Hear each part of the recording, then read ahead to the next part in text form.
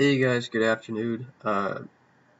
If you could hear it in my voice and you watched yesterday's recap, it has gotten worse. So I'm feeling much worse than yesterday, but I wanted to follow up and give a recap of. I posted a bunch of Forex trades in the room today, and I wanted to highlight why I took each. One was the Euro Pounds was a carryover from last week. I held that for about like 3 days. Um, So pretty, midterm holds there. I scalped a bit on the euro yen today. I've got one position established and another one that I've already taken off. The one that I've taken off was for Nadex, the other is spot. But I wanted to quickly highlight why I took what I did. So let's start with the euro pounds.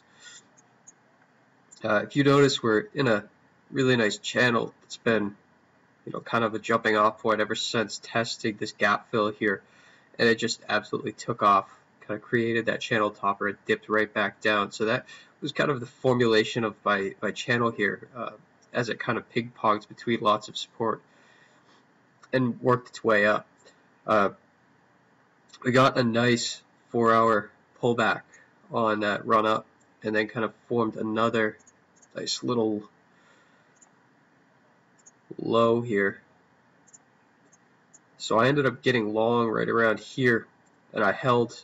I had my stop loss initially down low, below, right in this demand zone right here, and I just pulled it up to just underneath the 61.8 as we came down and tested those levels again. Then we had another test here, and then finally we got the jumping off point to where I really wanted to take it. I took it off here to be safe. I took it off at this resistance right here. Obviously I could have held for a little bit longer, but with me kind of feeling the way I am, I didn't really want to manage or give anything back. Wasn't sure how much chart time I'd have today, so I wanted to get out before we were testing this zone up here.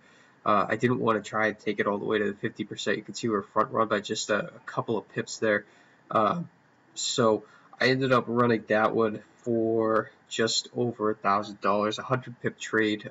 Not bad, not great. So nice 100 pip trade on a standard lot. Decent movement. Was happy with the length of hold. Was happy with the management. Now let's swing over to the euro pounds. The euro pounds, similar setup. If you take a look at the daily, what we've got is we've got a nice cross using this different anchors but the same establishment point here on these kind of channel topper trend lines, and then that massive run up. If we come down to the 4-hour, well, actually first let's highlight that we're sitting right in the middle of a beautiful grab that beautiful weekly supply zone. My head's all foggy right now. We're sitting in the middle of a beautiful weekly supply zone, and we've just gotten some great movement to push right into that level. So I was looking for some quick opportunities here as we kind of tested, because this is the larger term slowdown started to happen right at the negative 23.6. So if we could see some bears, which we did on the shorter time frame off of this level, and then a nice spike up, my plan was to get short at the test of the high on the of that supply zone there. Now, one thing that I went over recently in the Forex structure course, once I'm feeling a little bit better, I'll have some videos finalized around it for content, was this fib sequence here. So I took that last dip down as my anchor. I ran it up. You can see that we held that 50% pullback perfectly. So where's our profit target? It's up to the negative 23.6. So we ran straight up there. I ended up grabbing a Nadex in the money up above, not much up above, but up above. And I also grabbed the spot position right at the top. So you could see that the spot position, quick 37 pips off of that. And the Nadex position, I got short 127.39 for a 2-hour expiry. So it was actually right around here.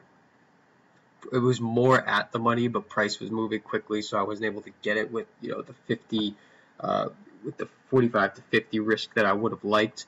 but it still went into profit rather quickly, and it's still, I have very minimal drawdown, and I was able to take those contracts off almost instantaneously as we just dove right off of that level. So you could see we tagged that high, and then we had a nice bear run right off of it. And this is a 4-hour chart, so for Nadex purposes, that's more than a substantial move right there. That's really all I wanted to cover. More than happy to go over anything else, but for the time being, hope you guys finish up the day strong, and I will be around chat if there's any other questions.